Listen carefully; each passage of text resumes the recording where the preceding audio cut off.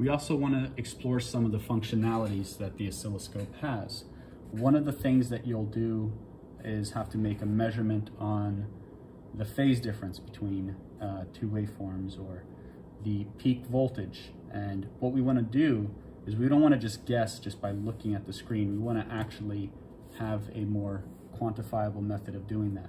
So what I do here in this wave inspector section of the oscilloscope, I hit measure and add measurement. Now I have two options here. It's telling me that this knob here, knob A, will control the source, and knob B, multipurpose B, will control the measurement type. So say first I want to know what the max voltage is for source 1, channel 1. So I have source 1 selected, and then I'm going to scroll to the measurement type that I want. We'll hit max voltage, and I'll say okay, add measurement.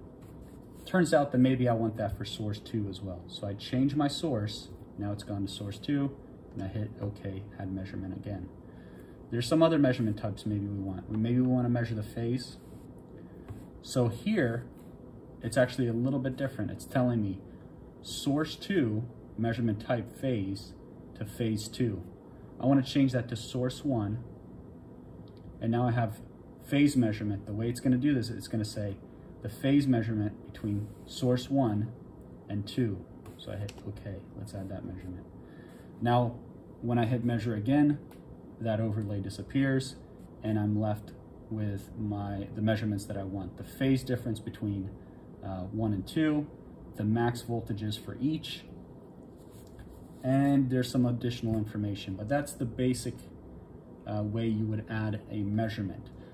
Another thing I'm going to want to do is I'm going to want to know the voltages for very specific time increments. And what I can do there is I can hit cursors, and what I get are two cursors here. I get an A, which corresponds to this knob, and I get a B, which corresponds to this knob. Now currently notice that it's reading for only channel 1, but I can switch those cursors between whatever channels I want. All I have to do is I just have to hit B, the cursor turns blue, and it tells me the value for each time increment.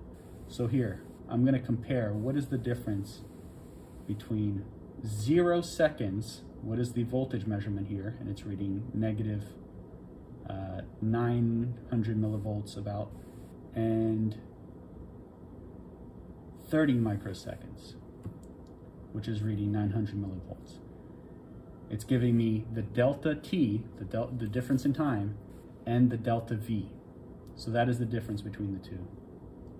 I can move that a little forward and check the delta T and delta V between any 2 points. That's an additional functionality that will help you make measurements here easily.